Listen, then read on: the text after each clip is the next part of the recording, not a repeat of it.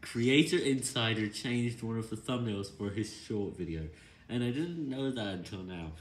It also appears on the YouTube Studio dashboard, and as a result shows up with 20,000 views, so that's causing the video to speed up. Before it only had 2.7k views, because it didn't yet show up on the YouTube Studio dashboard, and I don't know how that is possible, but instead, it is always being shown, and actually has 10,000 more views than its last video.